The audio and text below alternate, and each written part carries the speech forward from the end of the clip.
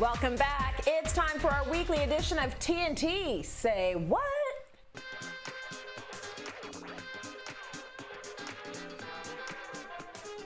Today, we are talking about one of our favorite topics, clothes, but specifically taking the power back over your clothing. So this topic was sparked by a post from the Bird's Papaya about a swimsuit she had for 2 years, fit her very well 2 years ago. She is pregnant right now, and she was looking at the swimsuit, the bikini, and thinking, I am not ready for this. Stop looking at me in the corner. I see you looking at me. I don't want to put you on. And what she did is she put it on, and she posted a picture of her in the bikini, and she said to herself, the suit had sat there for 2 years. Nothing about it had changed. Nothing. The only thing that had changed was her idea about the suit, because 2 years ago when she put it on, she felt like she was slamming, and now all of a sudden she felt like she couldn't. So she put it on to take back that power. And we thought we would talk a little bit about clothing and the power of clothing, because my weight goes up and down, up and down. Listen, I'm public facing. Everybody knows that. You can see my weight fluctuations. But this must have been like 2 or 3 years ago. I went to the mall and I was trying on clothing after clothing in the change room. Anyone out there that has been through this, you take the clothing that you think is your size and you take it to the change room and you're putting it on, and you can't get it past your calf, you can't get it past your thigh, you can't get the thing on over your neck. And I would sit there with these outfits and I would throw them on the ground when I was done, like, oh, you need to sit there and think about what you've done. I'm giving you a timeout, you jeans, you don't fit. And I thought to myself, why am I torturing myself? Like, go up a freaking size or two. And that's what I did. It was like this moment of lucidity, and I just decided I'm not torturing myself anymore. I am just going to go up sizes and find the clothing that fits this booty, because there's nothing wrong with the booty. I need the clothes to be okay with it. So we thought we'd throw it out there. Clothing, power, what do you think, T? I sympathize with you with that story. We've all been there where we go, we're having an event, or we're going to buy clothing for something, and we just, everything we try on, it's not fitting, it's not working, and it really can deflate you.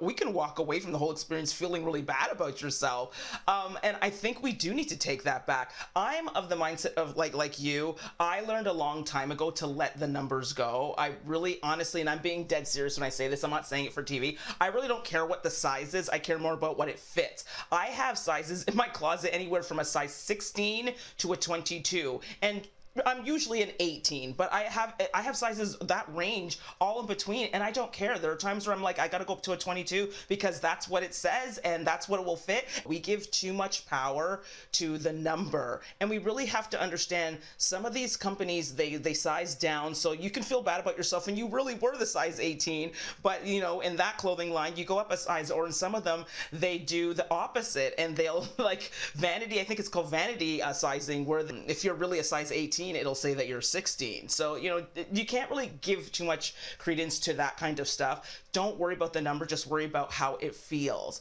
But I do have two mindsets of this. I do think that clothes do play a part in how we feel, and I do think we should go with things that fit and make us feel good, because there is something to say, like, how many times have we worn like maybe sexy underwear that we are wearing underneath our clothes, even nobody knows we're wearing it, but it makes us walk better, it makes us feel better, it makes us, you know, feel sexy even though no one else knows what we're doing. Why do we walk into a job interview with a power suit on and we feel good about ourselves? There is something to clothing lending itself to how we feel. Speaking of clothing and power, there is something about, and I've said this before on Instagram, getting up every morning and putting on clothing for the show, even though I'm on the second floor of my house. It makes me feel like, it makes me get more things done. I could actually live happily in an oversized t-shirt and leggings every day, or in my workout wear. I could just keep it on for the rest of the day. Like I could live in my fitness clothing. But getting changed, you're right, there is some power about putting on an outfit and feeling like you're almost putting on armor.